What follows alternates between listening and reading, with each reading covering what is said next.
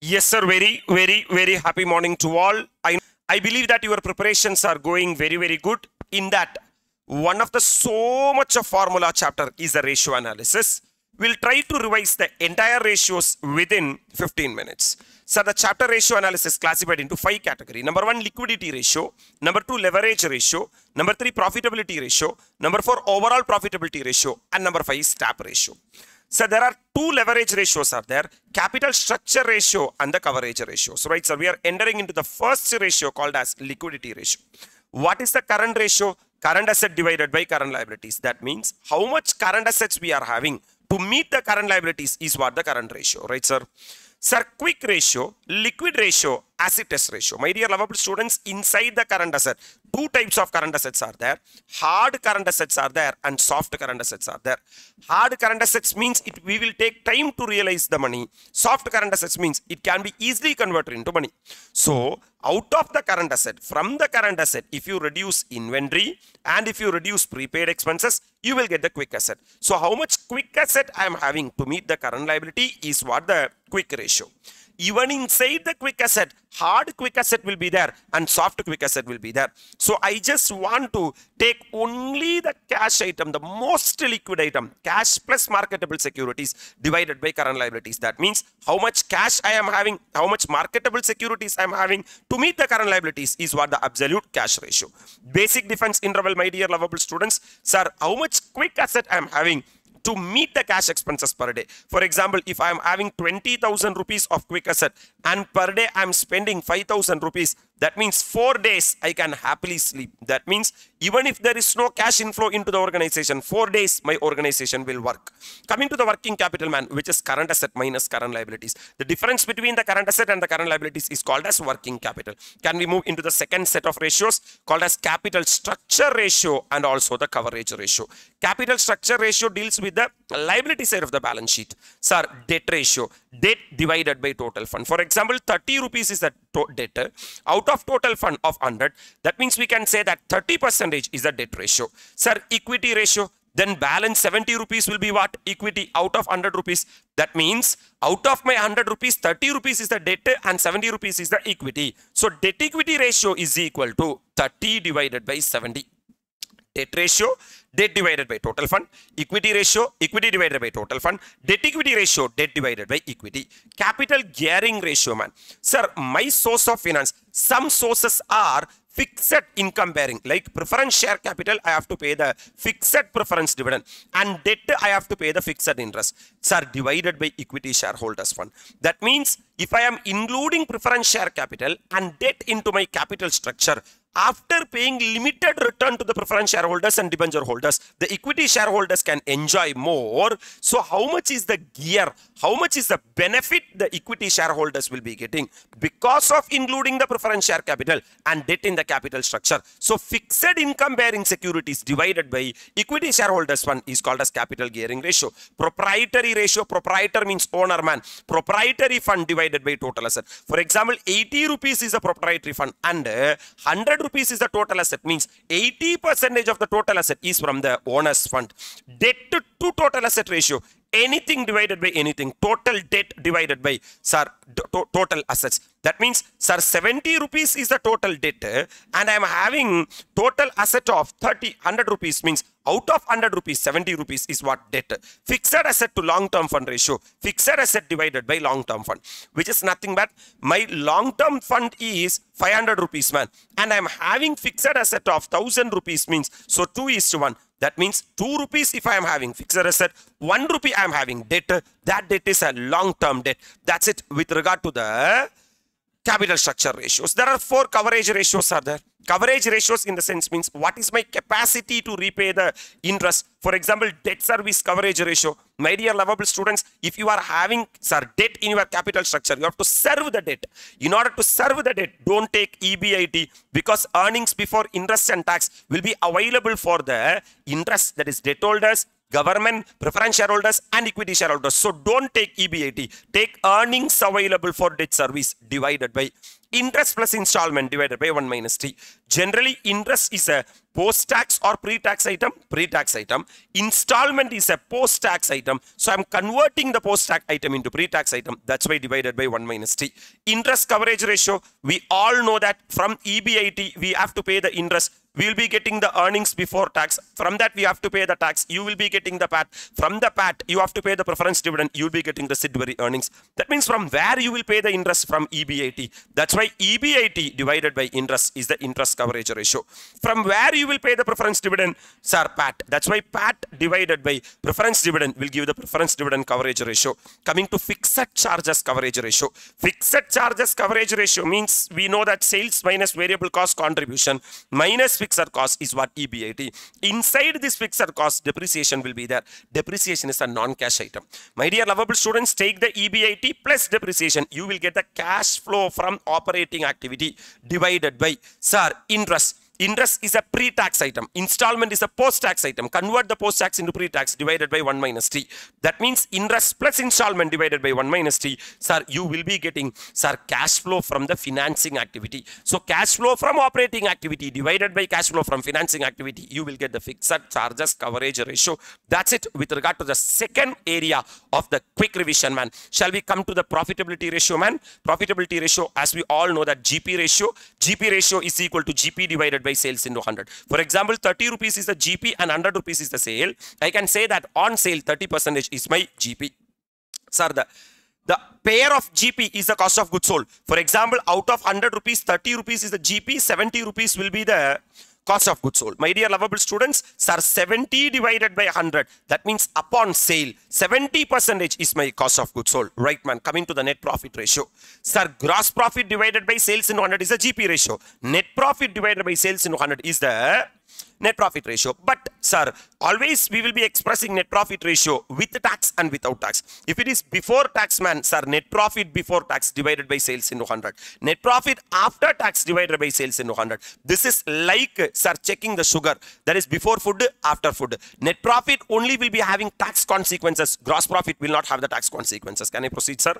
Financial expenses ratio, nothing, man. Financial expenses divided by sales into 100. Financial expense means how much interest you are paying, how much discount you are incurring, what is the flotation cost you are spending. All this will form part of financial expenses. Operating profit ratio, operating profit divided by sales into 100, otherwise called as EBIT divided by sales into 100. Can I proceed, sir?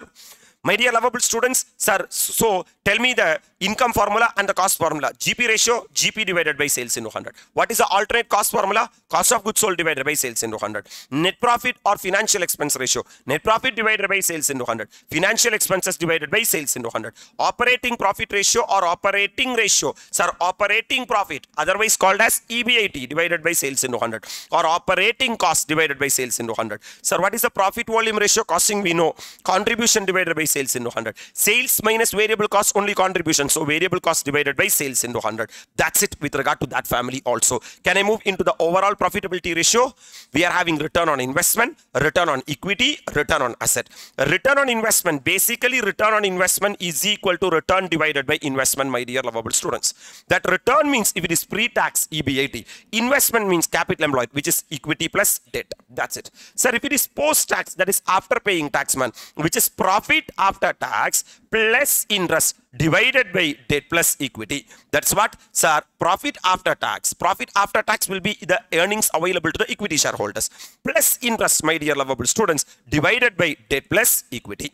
The same way, return on equity. Return on equity means return divided by equity. What return will go to the equity shareholders? Earnings before tax. If it is pre-tax, what return will go to the equity shareholders? Profit after tax. If it is post-tax, divided by equity will be the formula. I hope that you are very comfortable.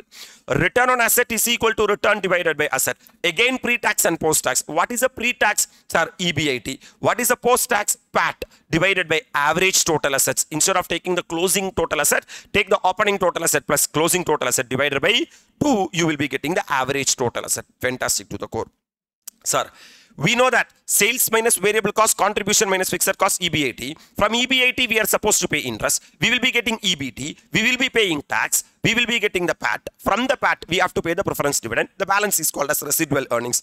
This residual earnings will go to the equity shareholders. So residual earnings divided by number of equity shares, you will get the EPS. From this EPS, company will be distributing the dividend. So total dividend company has been distributed. Divided by total number of equity shares, you will be getting the dividend per share. That means if 10 rupees is the EPS and 6 rupees is the DPS, I can say that 6 divided by 10 into 100, 60% is the dividend payout ratio, which is nothing but DPS divided by EPS into 100. Right, sir? Sir, dividend yield. Yield means return. Nothing, my dear lovable students. You are going to get a return of dividend. In order to enjoy this return, you have to invest, sir, MPS. That's why DPS divided by MPS, which is nothing but return on investment, is equal to return divided by investment. Return is DPS and investment is what? MPS. Earnings yield, my dear lovable students. Earnings yield means the return is earnings. So return divided by investment. In order to get the return of EPS, you are supposed to invest MPS. That's it with regard to that formulas. Come on, man. Based upon market. Price earning ratio. Price earning ratio is equal to price divided by earnings. What price, man? Market price. Earnings mean what, man? EPS. Sir, book value per share, which is nothing but total net worth. What is net worth, man? Assets minus liabilities is equal to net worth. Divided by number of equity shares, you will get the book value per share. Market value to book value, nothing. Something to something. A to B, A by B. So market value divided by book value is the formula. That's it. We are moving into the last leg of discussion called as TAP ratio. Sir, raw material turnover ratio. Sir, raw material turnover ratio is equal to turnover divided by raw material. Any turnover ratio, turnover divided by that particular item. We will not sell the raw material, we will consume the raw material. That's why raw material consumed divided by average stock of raw material. That's it. My dear lovable students, WIP turnover ratio, what is the formula? Turnover divided by WIP. Sir, I will not sell the WIP, I will not consume the WIP, I will produce the WIP. Where you will produce? In factory. That's why turnover will be substituted by factory cost divided by average stock of WIP. Sir, finished goods turnover ratio, man. Sir, finished goods turnover ratio is equal to turnover divided by finished goods. My dear lovable students, turnover includes profit. Eliminate the profit. That's why cost of goods sold divided by average stock of finished goods. Debtors turnover ratio is equal to turnover divided by debtors. Sir, sales. There are two types of sales. Cash sales are there and credit sales are there. In turnover, don't take the total turnover. Take only the credit sales divided by average accounts receivable.